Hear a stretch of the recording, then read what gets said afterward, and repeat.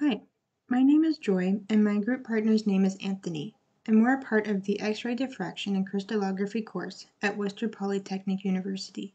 And for this presentation, we're going to be covering the topic of wide-angle X-ray scattering. For this presentation, we're going to be going over a brief history of X-rays and wide-angle scattering, followed by an overview of wide-angle scattering principles, common wide-angle X-ray scattering setups, and typical uses and applications for wide-angle scattering. X-rays were first discovered by a German physicist named William Röntgen in 1895. Although the nature of X-rays were not fully understood, they were immediately and widely used in medical and industrial fields. In 1912, X-ray diffraction and therefore wide-angle X-ray scattering was discovered by Paul Kipping, Walter Friedrich, and Max von Laue. This discovery proved the wave nature of X-rays and provided a new method of investigating the fine structure of matter. And this led to the development of Bragg's law by Lawrence and William Henry Bragg in 1913. The measurement technique that is wide-angle X-ray scattering is based on Bragg's law, which states the essential conditions for diffraction to occur due to scattering. The Bragg's law is n lambda is equal to 2d sine theta, where n is the order of diffraction, lambda is the X-ray wavelength, d is the atomic spacing in the planes of the atom, and theta is the angle at which diffraction occurs.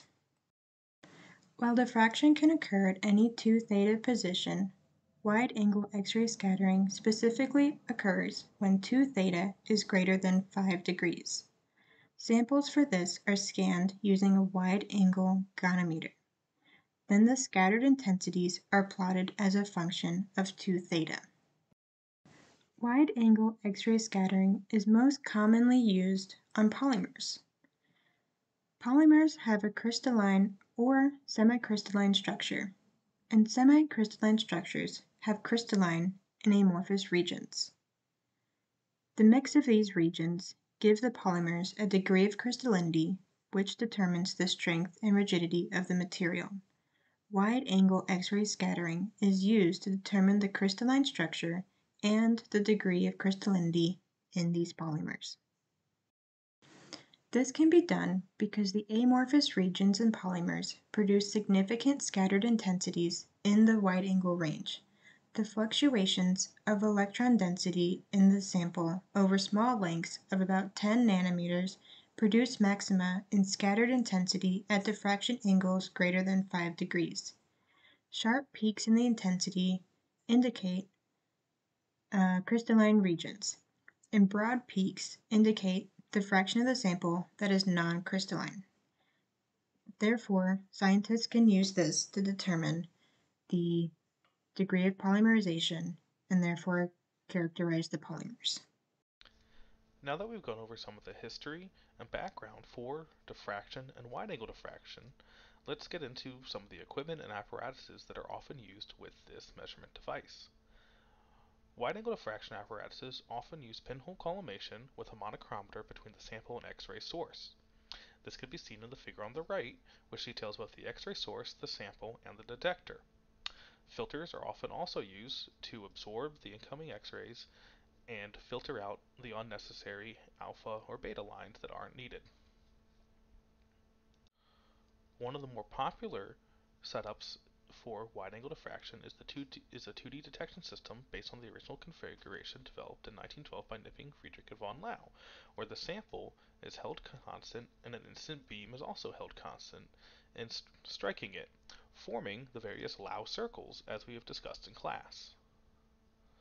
This is seen on the figure on the right, where you can see the different circles forming the D1, D2, and D3 spacings. Another use of wide-angle diffraction is in symmetrical fiber diffraction, which was developed in 1924 by J.D. Bernal and uses a cylindrical camera, as well as a sample fiber that has both rotational and translational freedom, and is used to help detect both the crystal structure and things such as layer lines for various fibers during the diffraction technique. Wide-angle diffraction can also be used in both symmetrical and asymmetrical reflection modes. In symmetrical reflection modes, the specimen is fixed in the horizontal position, and the incident beam and detector are rotated by theta degrees. As you can see in the image on the right, the specimen is fixed, while both the X-ray source and the detector can be rotated as seen in the image. In asymmetrical reflection, we have a parafocusing mode which was developed in 1917. Here, the incident beam is fixed as seen in the image, while the sample and the detector are both rotated. The sample is only rotated by theta, while the detector is rotated by 2 theta, which you can also see in that image. Based on the listing above of some of the apparatuses and experimental techniques used by wide-angle diffraction, we can see that it is a powerful tool that can be used in many different applications. Some of the common applications that wide-angle diffraction is used is to help determine the degree of crystallinity in a polymer sample, the chemical or phase composition of a sample, the preferred alignment of crystals, and the crystal size. Some typical uses are in the pharmaceutical industry, detergent industry, food technology industry, personal care products, the polymer industry, or for medical diagnostics. We will now get into some examples that we will present of the uses of wide-angle diffraction. And more importantly, wide-angle X-ray scattering to investigate the structure of materials. The first advantage is that wide-angle X-ray scattering is non-destructive. This allows the sample to be tested repeatedly and to be also tested by other test methods. Wide-angle X-ray scattering can also be used on soft materials like gels and liquids, and hair and textiles as long as it's prepared properly. It also works on very small samples and can resolve the Bragg spacing to between 0.33 nanometers to 0.49 nanometers. There are also several disadvantages to using wide-angle X-ray scattering. For example, as the angle of diffraction increases, the interference and noise encountered also increases.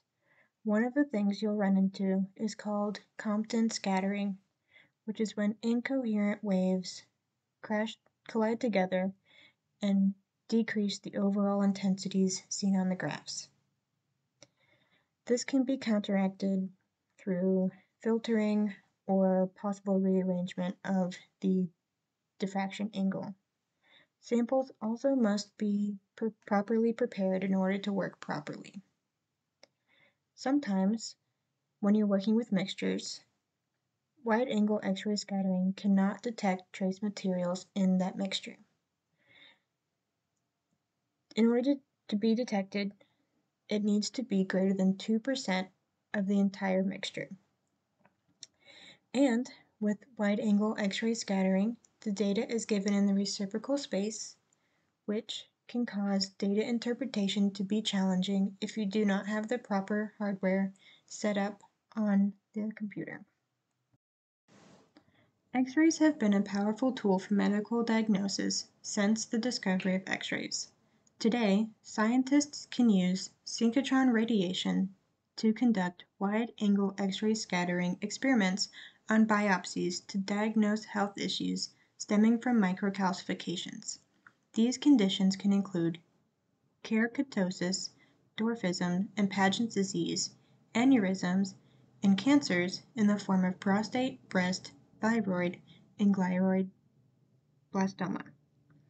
In the image to the right, you can see that wide-angle X-ray scattering can be used to determine the different crystalline phases and sizes in an aneurysm biopsy sample. The sizes shown are micro, nano, and also the amorphous regions in the sample. Wide-angle X-ray scattering microscopy allows for the localization and identification of different crystalline phases in the sample. This helps to assess the origin and composition of the calcifications and can help scientists to identify when the tumors change from benign to malignant. The image on the right shows a sample from a breast cancer tumor and how they were able to identify the calcification in the tissues when wide-angle X-ray scattering was used in combination with small-angle X-ray scattering. Scientists in another field can use wide-angle X-ray scattering to help determine the date of ancient linen textiles in a non-damaging way. These textiles are made from natural fibers known as cellulose. Cellulose molecules have crystalline and amorphous regions. One of these molecules is known as a mer, and several is known as a polymer. The textiles can be dated by determining the cellulose's degree of polymerization. Over time, the degree of polymerization naturally decreases as cellulose decays. Since the structure of the polymer is known, scientists can use wide-angle X-ray scattering as a non-destructive test that allows a sample to be tested repeatedly and by other traditional techniques that may damage it. The scientists can take a section of the scattered pattern represented by the red lines in the top picture and are able to plot the intensities, showing that the intensity peaks are directly proportional to the age of the linen. It should be noted that this is a relatively new technique and was first documented in 2019. As previously mentioned, wide-angle diffraction techniques are often used to measure non-crystalline and semi-crystalline materials. In this example, we'll take a look at how this diffraction technique is used to characterize protective coatings. Protective coatings are often used to prevent corrosion and other degradation methods from affecting metallic substrates. These coatings often use additives to help protect the surface and extend the lifespan of the coating and underlying substrates such as zinc powder, aluminum powder, or various nanoparticles. In some cases, non-crystalline nanocomposites such as clays can be used as the nanoparticles for the protective coatings. In these instances, wide-angle diffraction techniques would be the preferred method to help characterize the protective coating due to the non-crystalline nature of both the nanoparticle and the coating itself. Wide-angle diffraction can then be used to help detect how well the clay has been dispersed throughout the polymer mixture of the coating. The figures on the right both show clay diffraction peaks in their diffraction patterns. As we can see, as it's mixed into the various coatings, the diffraction peaks both decrease in intensity and are shifted to mimic more of the pure epoxy diffraction patterns. This indicates the full mixture of the clay nanoparticles into the protective coatings. From there, diffraction peaks that are still present can be used to help detect the spacing and size of the nanoparticles still present in the matrix, which could be a valuable tool to help determine how well the clay nanoparticles hold up over time as they protect the substrate under attack by corrosion processes. Another use of wide-angle diffraction is in the detection of various chemical compositions. One example of this is in the detection of chemical corrosion inhibitors on a metallic surface. Besides protective coatings, surfaces can also be treated with inhibitors that slow down and prevent oxidation. However, these are not always easily able to be detected, and it can be costly to wait and see if they have been properly applied and are correctly protecting the surface. Therefore, using wide-angle diffraction, you can detect the difference in the chemical composition on the surface to see if the inhibitor has been absorbed and is present.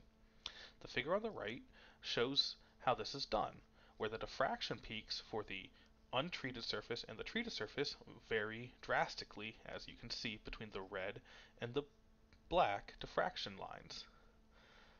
This is also then confirmed by SEM imaging, where you can see both the untreated and the treated surfaces have distinct different features. There you can see how the inhibitor is on the surface through both the SEM imaging and the diffraction technique. For further resources or readings, please refer to our bibliography section below. All resources are listed there. Thank you for your time, and thank you for listening to our presentation on wide-angle diffraction.